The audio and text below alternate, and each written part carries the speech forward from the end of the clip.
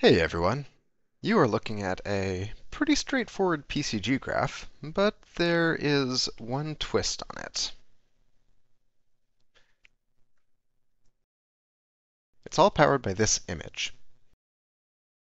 And as you can see, I'm sampling the red channel for the balls, the green channel for the trees, and the blue channel for the rocks. And then I am multiplying all of those by the alpha channel to control the scale.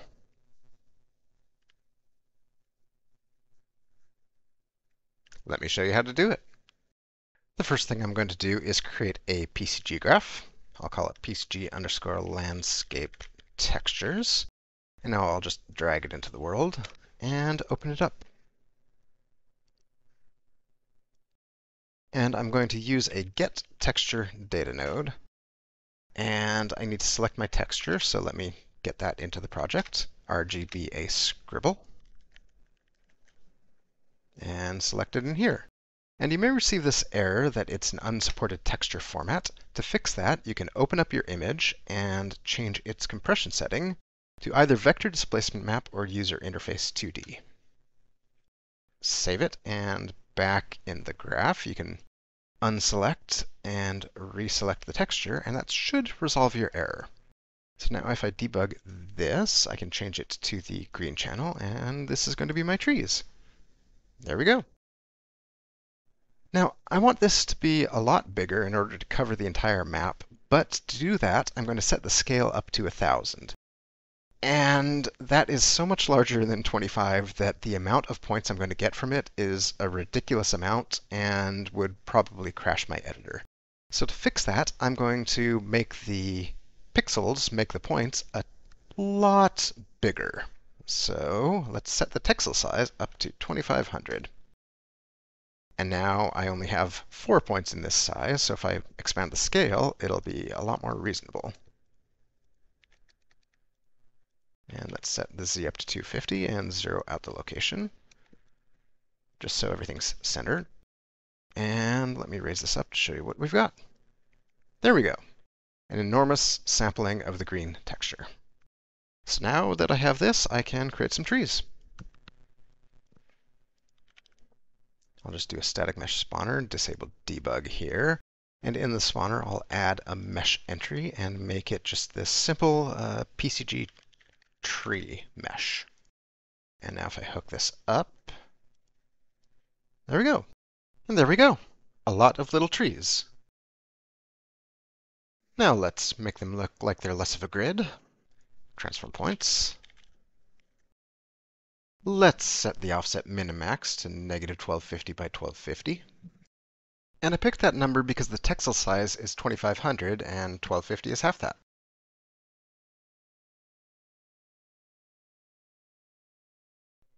And let's set the rotation from 0 to 360. And let's make sure these locks are checked and scale from 30 to 50, something very large. And let's hook this on up. And I'll add a projection node.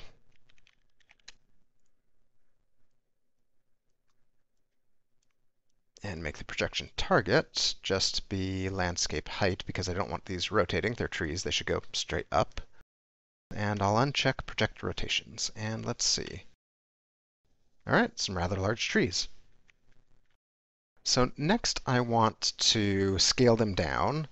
And I'm going to do that by taking the tree density, which, if you look at this, is high density at the center of the band and lower at the edge. And I'm going to take this density and multiply it by the alpha density. So let me grab this and I'll show you the alpha channel.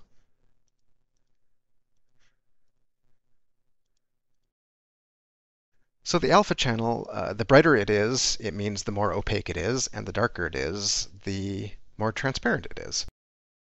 So by multiplying the density of the alpha channel by the density of the trees, it's going to make the trees a lot smaller. And then I'll take that multiplication and output it to scale. So for that, I need an intersection node to combine the points.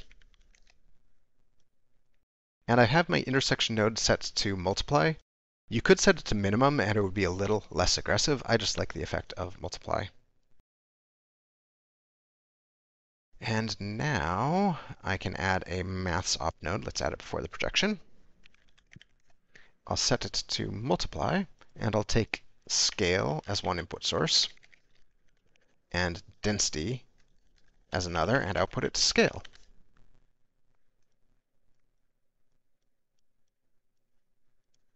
And there we go. We've got a smaller band of trees. Looking pretty good. All right, next I will do the rocks. So I'll just, let's see, move this down a little bit, copy all of these, and paste it in here. So the rocks I'm going to change to the blue color channel, and I will update the static mesh spawner to be rock. And let me project landscape to these, and for that I will check project rotations again. Since I am rotating them from this projection node, I can undo the rotation in this transform points before, and let's see what we've got. Okay, so these rocks are looking okay. They're a little big. I need to hook them up and apply the density as well. So let's do that now with this intersection node. I'll just connect it to the alpha channel, and that's looking better. Let me make these rocks a little more chaotic and dangerous. To do that, I'll make them skinnier and taller to make them spiky, and then I will rotate them side to side to make them more chaotic looking. So for that, I can add a transform points after I project the rotations.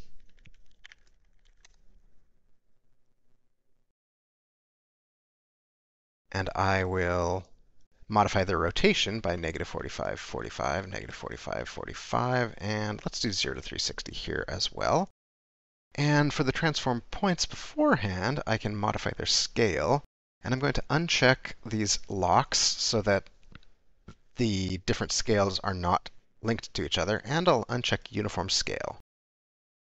And now I'll set the scale min on the x and y to 10 to 20 to make them really skinny, and then 40 to 60 to make them even taller. And let's see the results. All right, they're nice, spiky, and dangerous, like you might see in some sort of Badlands environment. I like that.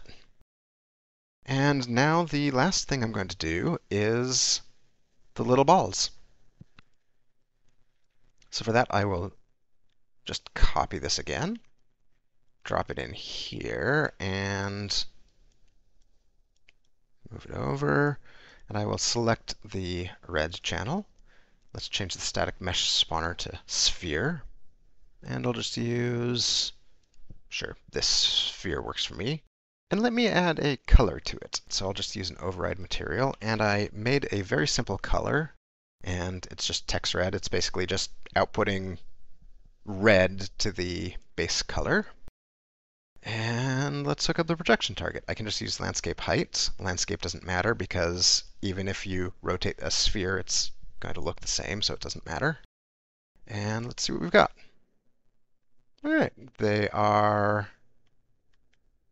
a little large, so I didn't hook up the alpha channel. Now let's see what we've got.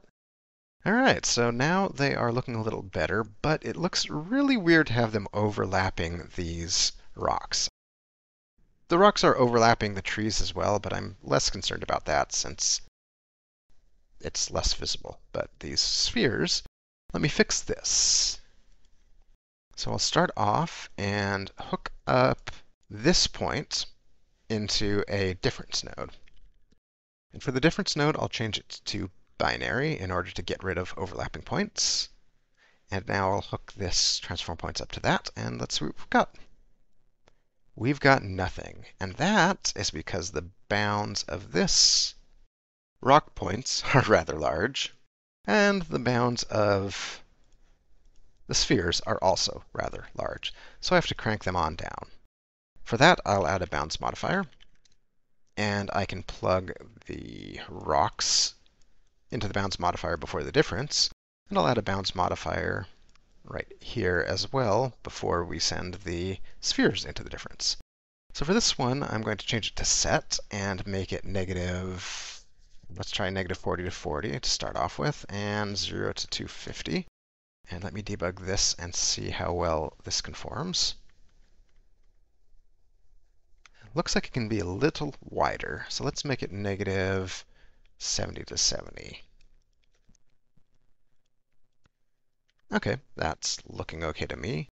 And now I'm going to make it affect steepness and set the steepness to 1. So let's see what that's done.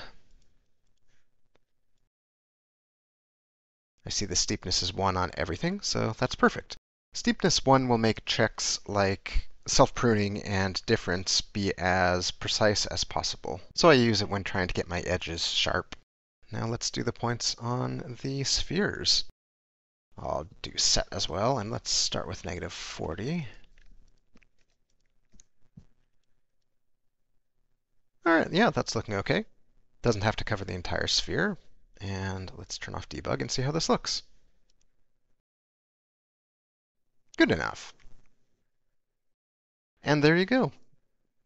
You have a texture, you're sampling it to spawn static meshes on the world. Enjoy!